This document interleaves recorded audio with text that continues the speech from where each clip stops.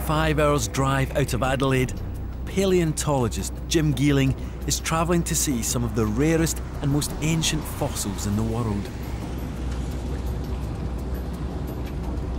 We're going to a secret location in the Flinders Ranges. This site is so valuable that we have to actually be very careful about who we take in there and who actually finds out about it.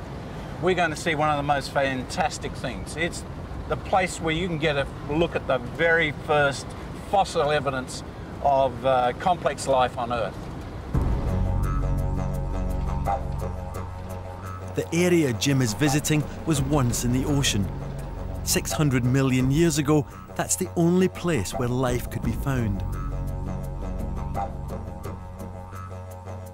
For 1 billion years, all that the Earth had seen of microscopic single-celled creatures, the best they could do was to form these domes of slime, which we call stromatolites. Stromatolites were Earth's dominant life form. Were it not for the violent climatic changes triggered by volcanoes at the end of the snowball, they might still rule the planet today. Within a short time after the end of the snowball, we see a revolution in the history of life. The first clue was that microscopic life suddenly gets very much larger. You get large, spiny, single-celled creatures. And then, for the first time, you get these really, truly bizarre creatures, which we believe are the oldest multi-celled creatures, the Ediacara fossils. The Ediacarans may be the most important leap forward in the history of life on Earth, but that doesn't mean they're easy to spot. So here you can see a specimen of Dickinsonia.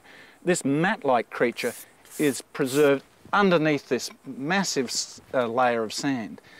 And you see these structures here. If I press this putty, then we can get an image of what the creature actually looked like.